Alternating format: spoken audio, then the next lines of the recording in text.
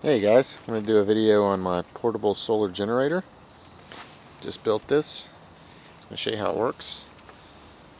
Right now we're getting, let's see if I can read that, about 13 watts approximately. To 18 volts. Watts up meter. Got two 10-watt panels there. And they come in to this bus bars right there.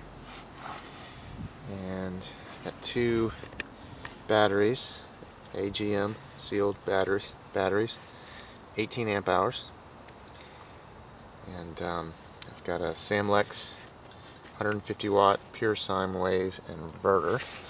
Comes out down there, and the Pure Sine wave inverter uses less power and doesn't hurt your electronics. So I spent a little extra on it, but I think it's worth it. I also got a MPPT charge controller as well. I got that from Alt-E. It's the cheapest one I think you can buy, but it's 5 amps. But the MPPT uses far less power. And when you have such a small solar system, I mean, it's only 20 watts, you've got to optimize every bit of power you can get. So, you know, having an MPPT charge controller goes a long way. Definitely think it's worth the extra money. I think it was about 60 bucks, maybe 70 bucks.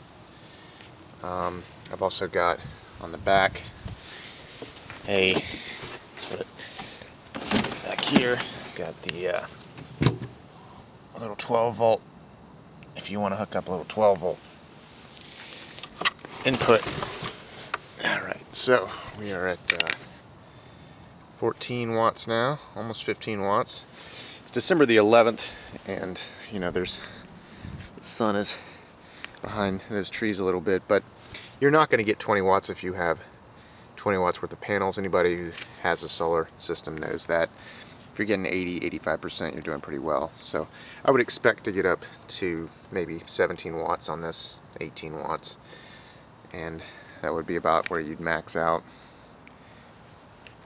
I've got two breakers there. One of those breakers goes to my inverter.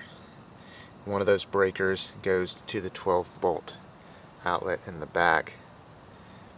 I've also got a 5 amp fuse which goes to the charge controller. And I think the charge controller has a fuse inside of it, but I'd rather not have to take it apart if it blows.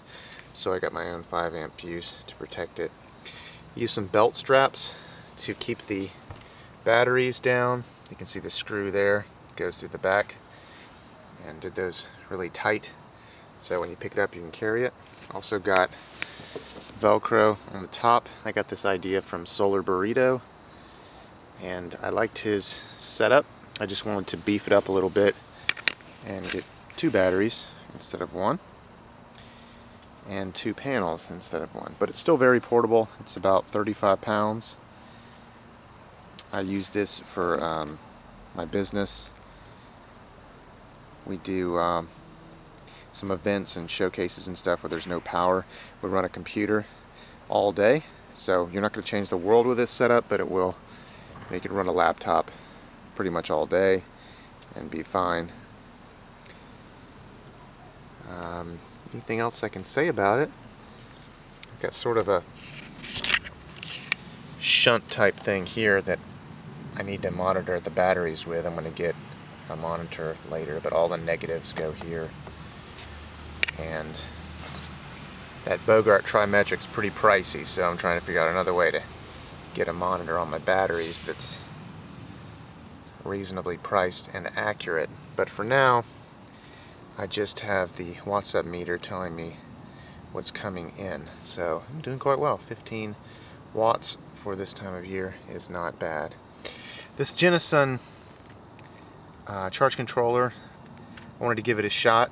I haven't seen too many people review it, but so far so good. Reasonably priced in PPT, so you might want to check that out.